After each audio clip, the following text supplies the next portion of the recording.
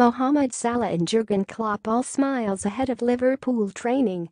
Mohamed Salah and Jurgen Klopp were all smiles as Liverpool trained on Friday night ahead of their pivotal Premier League clash with Manchester City.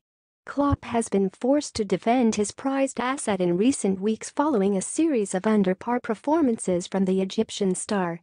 Salah's crisis in front of goal looked to have been no cause for concern, though, as the forward was pictured laughing as he took to the training pitches at the club's Melwood base. The duo did look to be in serious conversation as they emerged from the dressing room, though with the German coach seemingly giving Salah some tactical instructions.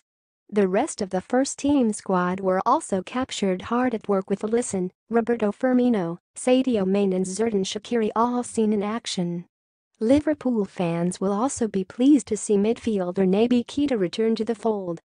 He had to be replaced by Jordan Henderson after just 19 minutes at Napoli due to a back problem, and appeared to be a major doubt for this weekend's top-of-the-table clash. Klopp has claimed the £52 million man has an outside chance of facing City as he has 2 days to prove his fitness, and he was seen lightly jogging around on Friday night. Earlier on Friday, Klopp called on his players to bounce back from their disappointing midweek defeat in Italy by returning to form against rivals City. The German tactician believes his side's Champions League defeat on Wednesday could prove to be beneficial to his side when going up against Pep Guardiola's side. Klopp, speaking in his weekly press conference, said, "My faith in the team is so good. We want to show a reaction. I didn't want to lose at Napoli, but if you ask the best preparation mood-wise, it's losing a game. We felt it now, we don't want to have that feeling again. The timing wasn't good in the defense, we didn't adapt to what they did in the right way. After the game it felt much more clear that they deserved to win.